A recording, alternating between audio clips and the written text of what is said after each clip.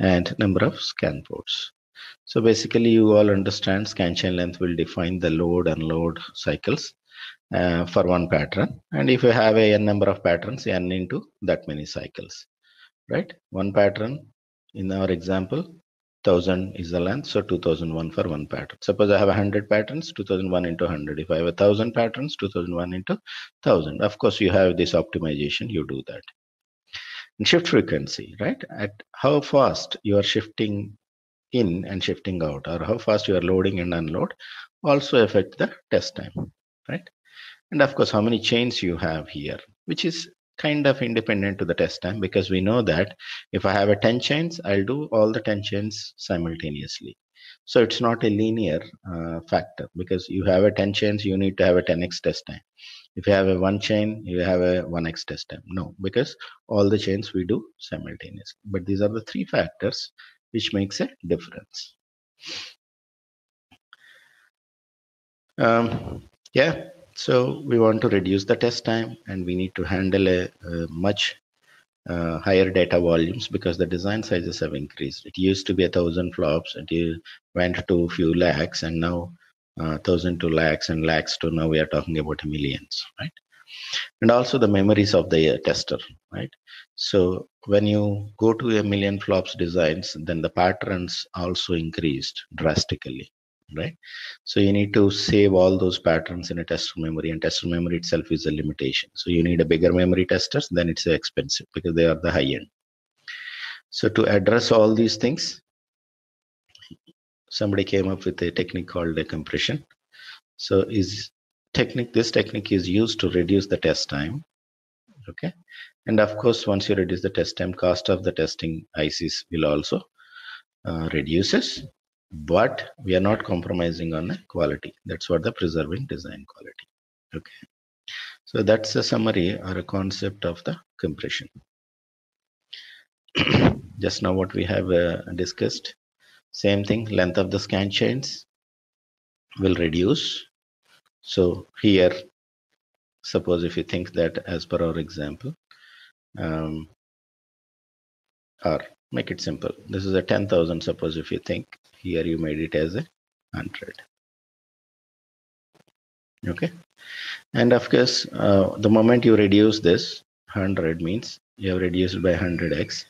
That means the number of chains will be increased, because total number of flops is not going to change, right? Suppose in this example you have a 3 chains, each is 10,000, so total flops you have in your design is 30,000, right? Now we are talking about, I want to have only 100 flops in a chain, then you need 300 chains here, right? So you need a 300 chains. Originally you have a 3 chains here, and now you are talking about a 300 chains here. So 300 is to 3. Okay, this is what you want.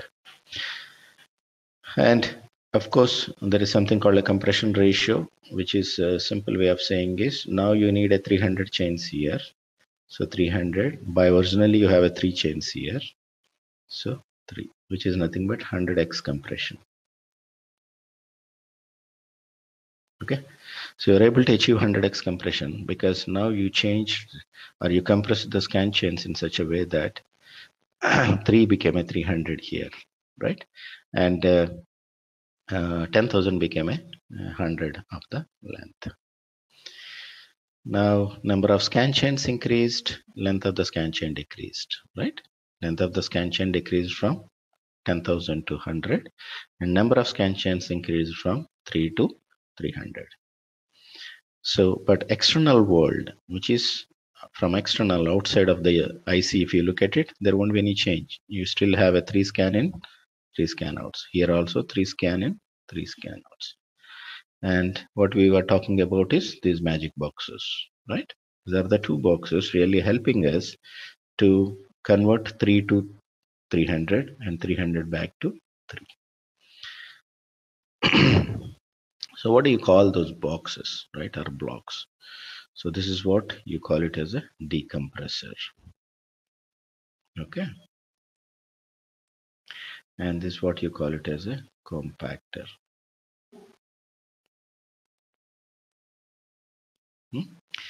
So decompressor and compactor. Decompressor is at input side where you are making 3 to 300, and compactor is at an output side where you are making 300 to 3. Obviously, you need a controller as usual. Any of the test logic is there. To control the test logic, you need a controller. That's what you call it as a controller plus masking logic. What is these details? We'll come to know once we go to that. So basically, these are the 3 blocks which you need to add as a test logic, which is extra to the functional, okay, to achieve this compression performance. Now, if you go to the next level details, so it looks like this. So from the tester point of view, it looks like a 4 chains, scan in and scan out, but internally they are more.